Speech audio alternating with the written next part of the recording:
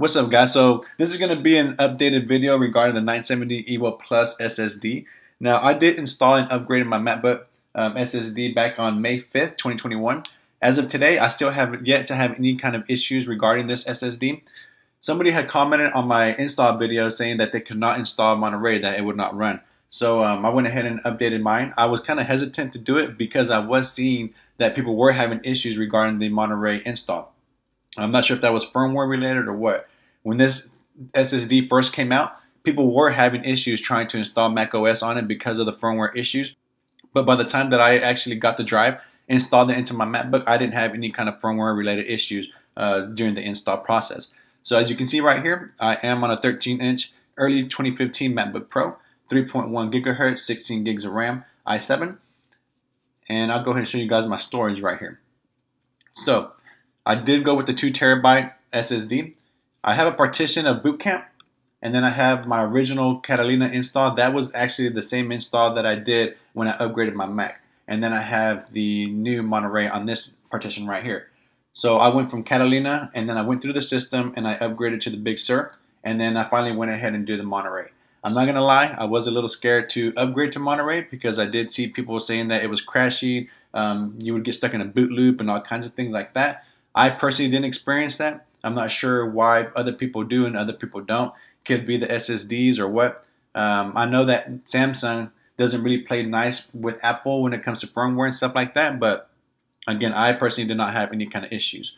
So I'm going to show you guys because somebody had asked me if I did any kind of benchmarks before and after. I personally did not, but I went ahead and did that Blackmagic speed test for them so that you can actually see the results, and I'll go ahead and pull those up real quick. So on the left side, I have the 5 gig speed test, and on the right side, I have the 1 gig speed test. You can see your results right here if you guys want to look over that. And I also did it on the Windows 10 as well. So let me go ahead and just click on that image real fast. As far as the boot times go for each operating system, Windows 10 runs really fast on this SSD. The boot time is just crazy. And then Catalina and Big Sur, the boot time was very fast as well.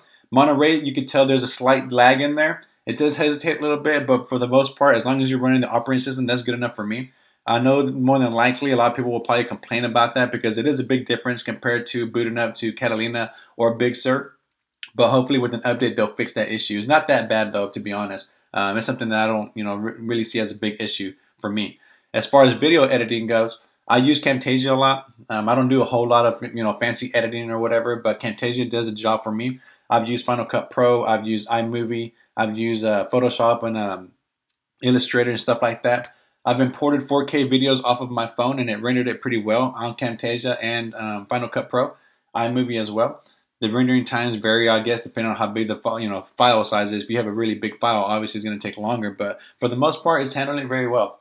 I'm 100% content with the hard drive that I purchased, so if you guys are on the fence as far as buying this drive, I would say go for it. It is pricey, you get what you pay for. So just make sure you guys back up the data so you don't lose anything in case something goes bad. And if you are having issues trying to do a clean install of Monterey, I highly recommend you guys follow the tutorial. I'll link that in the description of this video. Install Catalina first, go through the system, update to Big Sur, and then go to your Monterey.